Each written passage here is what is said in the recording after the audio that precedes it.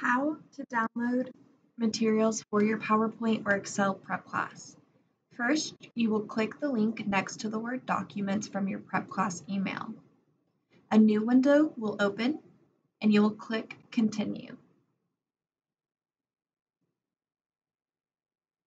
Log in using your TCU username and password.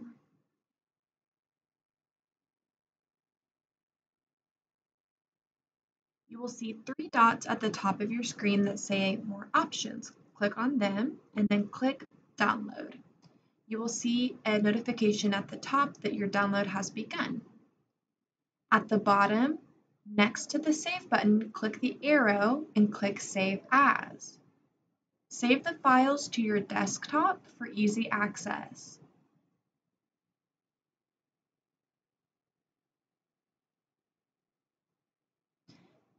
An icon will appear on your desktop with the files.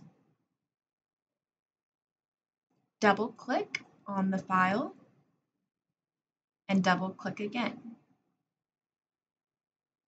Now you can see all of the documents you will need for class. You will open them by double-clicking them.